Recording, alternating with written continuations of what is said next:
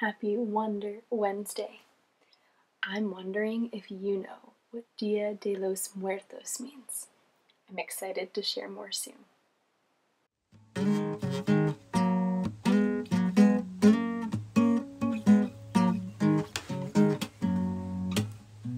When I have a worry-filled mind, I like to wander outside. No telling what we might find. Birds calling, worms crawling, leaves falling down from above. Oh, I plant my feet on the ground. I keep my head in the clouds. I let my feelings out loud. I hear joy calling, fear crawling, tears falling down out of love.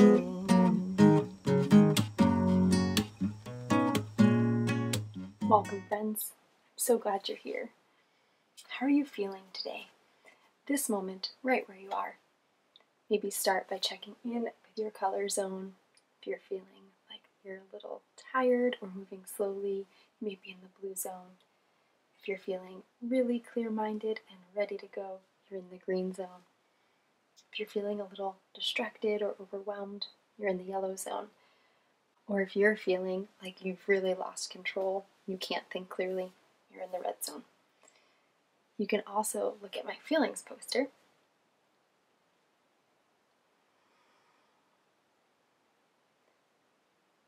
And notice the different faces.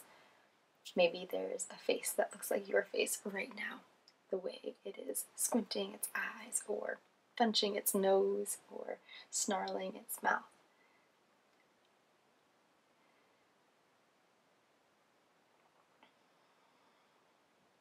Try your best to name the feeling that you're feeling right now.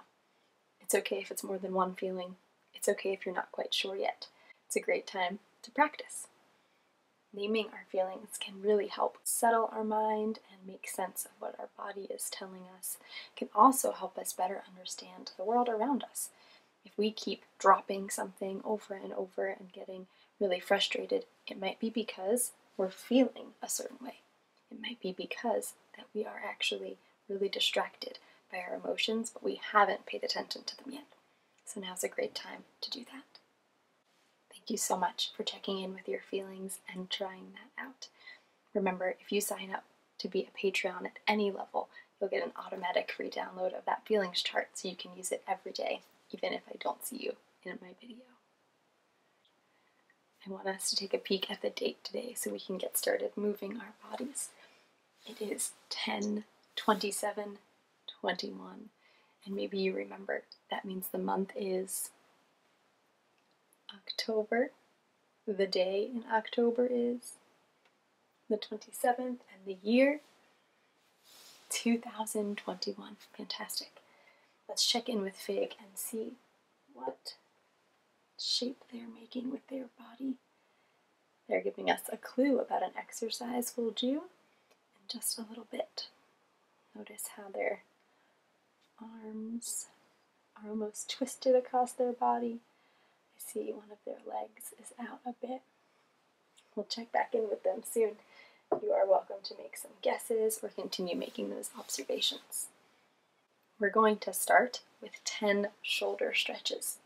And you can do these sitting or standing, whatever is best for you. We're going to take our shoulder and stretch it up over our head. And you can put a little bit of pressure on your arm by pushing down, and then we'll switch and do the other one. So because we have the number 10, we can divide it evenly into two groups of 5. And so I'll start by doing counts of 1 through 5 on one side, and then we'll switch and do the other. Sound good? Let's get started. 1, 2, 3, 4, 5. Let's switch. 6, 7, 8, 9, 10. Oh, that feels good. Now, Fig, what are we going to do 27 of? Ooh, opposite toe touches. Thanks, Fig.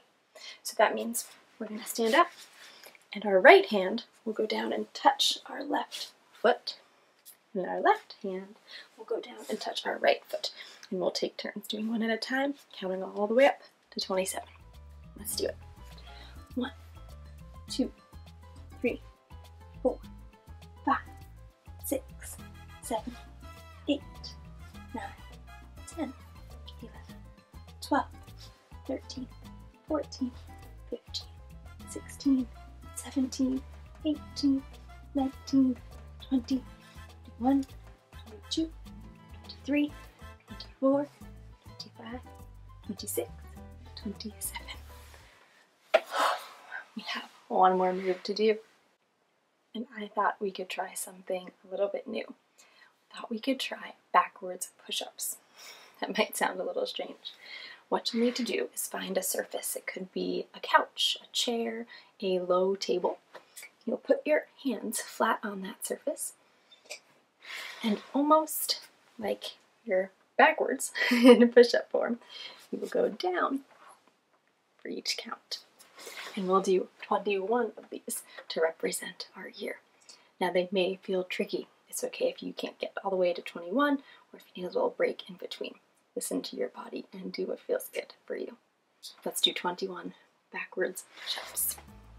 1, 2, 3, 4, 5, 6, 7, 8, 9, 10, 11, 12, 13, 14, 15, 16, 17, 18, 19, 20, 21. Whoa! Maybe your arms are feeling warm or a little bit shaky like mine. Go ahead and take 3 deep breaths with me to cool down your body. Let's listen for those bells.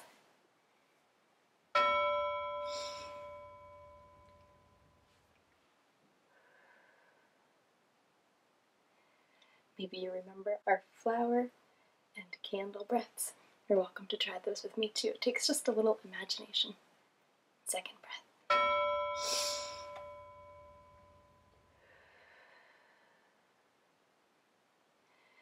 We're pretending to sniff a flower and then blow out a candle. Final breath.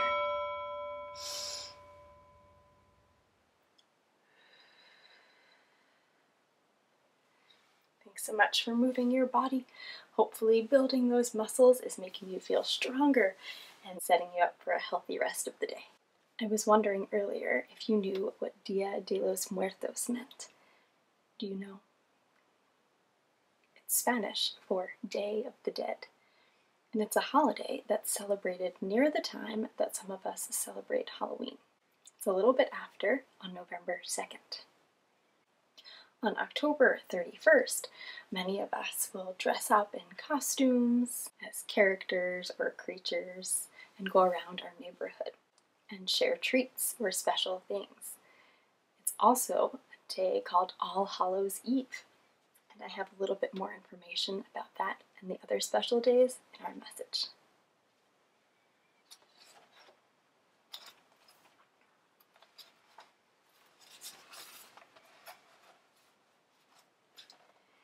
Dear creative and compassionate kids, do you know that there are 3 important days coming up for our Latinx family, friends, and neighbors? Many people in or from Mexico, as well as some people from Central and South American countries, will celebrate several special days in a row. All Hallows Eve, El Día de los Inocentes, the Day of the Innocents, and Dia de los Muertos, the Day of the Dead. These celebrations are a time to remember and honor loved ones that have passed on.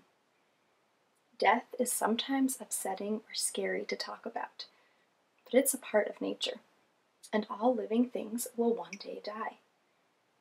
I think Dia de los Muertos and all of these celebrations are a really powerful and beautiful way to celebrate life and remember those that are no longer living here with us.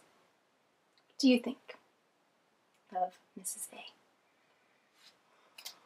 This is a really long message today, so there are lots of alliterations hidden in here. Alliterations are when there are words next to each other or really close by with the same letter or sound at the beginning. It's also a pretty big topic. Maybe you have heard of Day of the Dead. Maybe this all sounds new to you. I'm excited to share some books with you so we can learn more.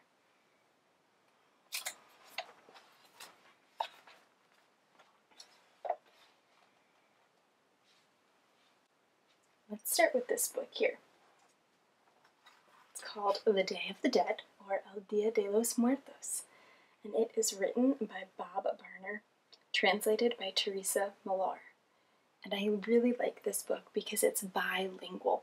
That means that it is written in 2 languages: English, The Day of the Dead, and Spanish, El Dia de los Muertos.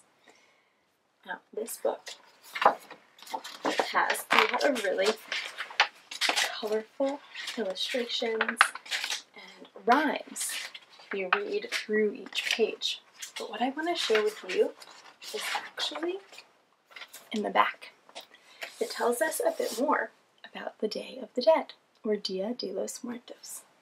It says, millions of people from Mexico and parts of Central and South America observe one of Latin America's most popular holidays called El Dia de los Muertos in Spanish and the Day of the Dead in English. It is a special time for remembering loved ones who are no longer living, and it's celebrated every year from October 31st until November 2nd. People prepare for the holiday by baking or buying special foods.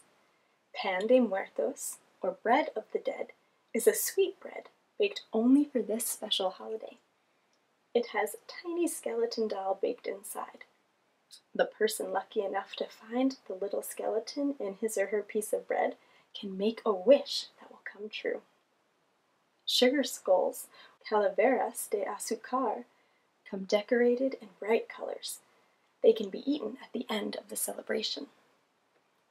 People also gather the favorite foods of their deceased loved ones. Tamales are a popular treat at celebrations. They are cornmeal cakes filled with meat, wrapped in a corn husk, and steamed before eating. Altars for the departed, decorated with cempasúchil, or marigolds, and candles, are displayed in homes and schools. Sweet-smelling incense is burned to attract the spirits of the departed. On the night of November 2nd, families go to the cemetery. They spread the petals of marigold flowers, burn incense, and light candles to welcome the spirits to the celebration. Then they dance, sing, have a picnic, and share memories of their loved ones. Families leave the flowers on the graves at the end of the celebration as they begin their journey home. The popular Mexican artist, Jose Guadalupe Posada, inspired some of the skeleton characters in this book. His engravings of skeletons and the skeleton lady with a large flowering hat, La Catrina, have become symbols of the Day of the Dead holiday. So if you'd like to read this wonderful book to learn a little bit more and hear those fun rhymes and practice your Spanish, then I would definitely recommend it. This next book has a collection of real photographs, and I really like to see how people are really celebrating. It's great to be creative and see beautiful illustrations, but it's really nice to learn real, true facts exactly as they were. And if you notice, the cover here has an example of a sugar skull or a calavera, and it is actually made of paper. So much creativity goes into the Day of the Dead and the celebrations that follow. I'm just going to show you a few pictures. It looks like this friend has their face painted. Here it looks like there's a parade with a ton of colorful arrangements and kites. Here I see some banners and bags. on the altar. Oh, and here's that bread we heard about. The pan de muerto, the bread of the dead. So as I mentioned, this book has a bunch of great photographs and information if you would like to check it out. That is by Julie Murray. And last but not least, I want to share this book with you. This has such playful illustrations and also tells us a bit more. It kind of takes us through the day as if we were celebrating along with everybody. And so I just want to share a few pages with you, but I think you should definitely check this one out. It's called Dia de los Muertos by Roseanne Greenfield Thong with pictures by Carlos Ballesteros. Let's check it out.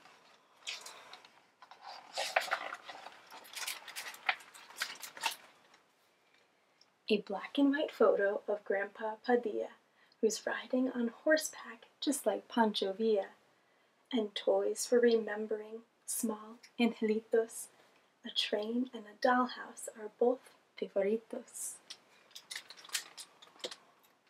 Now this one doesn't have all of the words in English and Spanish, but as I'm sure you heard, it has some.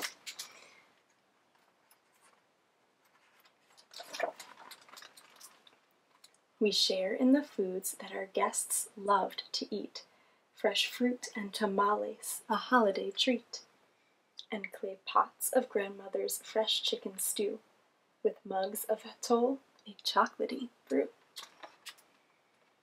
Just like we heard in that description in the back of the other book, they are celebrating with tamales and food of their ancestors. As candle flames glisten, our smiles are bright. Our ancestros know we are with them tonight. And if you look really carefully at this beautiful and playful illustration, you can see there are a lot of smiles glistening, and there are a lot of people moving around and dancing and really celebrating their ancestors. I see people playing music, people sharing foods and drinks. I see flowers and banners. I think this is a great reminder of how we can show our ancestors who have passed and our family and our friends that are with us how to love and honor each other. I think it's also a great opportunity for us to be creative. And I have a couple ideas to share with you, but you can always use your creativity however you feel. Creativity is something that is different for each of us and different day to day or minute to minute, kind of like our feelings. And so I wanted to share a couple small things that you might try if you're interested or curious, or of course you can create however you're inspired. Especially if you're thinking of a loved one who's maybe no longer with you, you might feel inspired to create something from a memory of them or something to kind of honor them, let them know that you're thinking about them. So I have two things here to show you. One is some paper flowers, and I just have these paper flowers made of tissue paper, which often comes in gift bags or sometimes packages that may arrive, and some pipe cleaners. And you can bundle up different colors and connect them however you'd like. They're twisted all together at the bottom here. But it really reminded me of all of the flowers that are used in the Day of the Dead celebrations. And you can also make a calavera, a sugar skull. Now, I did not use sugar to make this. I used a piece of white paper, and I folded it in half to cut out a skull shape. And then I used something called oil pastels. And I liked to use those pastels because I drew things on one side, and then I folded up and pushed down so the same shapes and designs would be on the other side. And then I traced them over to make them a bit more clear. But sugar skulls are often symmetrical, meaning they have the same thing on each side. And so it was really helpful for me to use those oil pastels. You can even use some watercolors or paints and have the same effect. If you notice, this example of the calavera or the sugar skull is symmetrical, like I was mentioning, the same on this side and that side. And so you can really use any materials that you have lying around, pencil, paper, anything at all, and you can get creative and make whatever you're inspired to make. Now for our mindful moment today, I thought we could do some stretching. And this pose is really calming. You may be feeling overwhelmed. We just learned a lot about Dia de los Muertos, and you may be feeling a little confused, like, oh, I don't celebrate people in that way, or that's new to me and it might feel unfamiliar. Or you may be feeling really excited to create or make something new. And so I think it's important that we get our minds focused and our bodies centered, and so we can do this calming pose and this calming breathing, and then you can go off and use all of those ideas and think all of those thoughts, but it's really nice just to get settled before. So to do this calming stretch, we will put our legs crisscross, so you can sit on the floor or on a nice, comfortable, flat space. And we're going to take our hands and put our palms down on our knees. So they should be resting gently there. Make sure your back is up nice and tall. We're going to take 3 big breaths. Let's do it.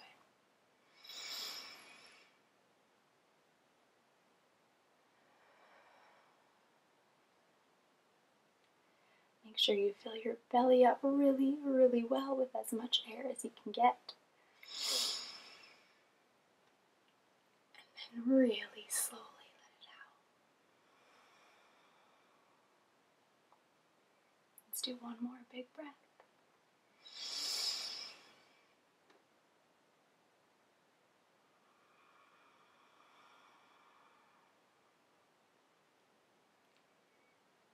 Take a minute to listen to your body. What do you notice?